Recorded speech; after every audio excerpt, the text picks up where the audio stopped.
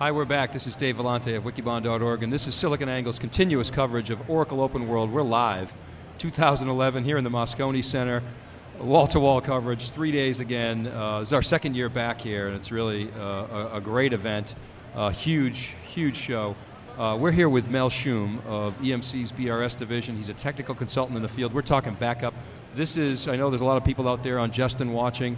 This is a deep dive into Oracle. We're going to talk about what people are doing in the field, how to protect your most critical data.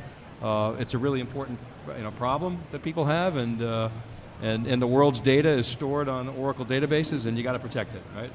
Exactly, Dave. That's really true. So first of all, what's your role at EMC? What do you spend your time doing? So I'm a database specialist with EMC, discussing database backup and recovery with Oracle DBAs.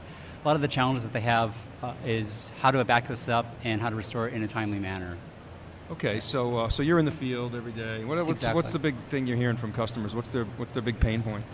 So the big pain